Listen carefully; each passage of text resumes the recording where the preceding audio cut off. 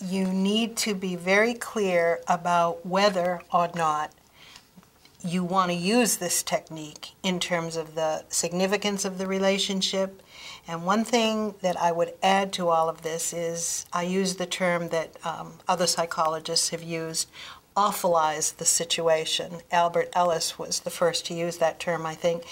And what I mean by that is think through what the worst outcome of doing this would be.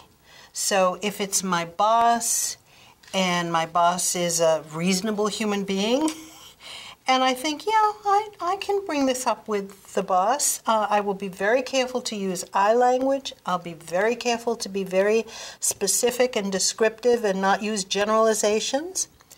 And I'll practice it with a coworker who knows that boss, and I'll have the coworker take the role of the boss and come back at me with what he or she thinks will really happen. And once I've been through that, and I've awfulized it in my mind, and I say, yeah, I'm willing to take that risk, fine.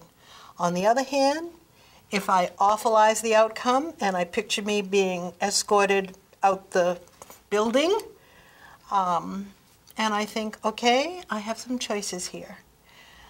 And my choices in any situation of this type are to either really let go of whatever's bothering me, just either through some internal work like meditation or using some kind of ritual like writing down everything that I want to say but then tearing it up and throwing it away instead of actually doing it. So I can do some internal work and truly let go of it. I can choose, as we've talked about, to really go through this with the boss.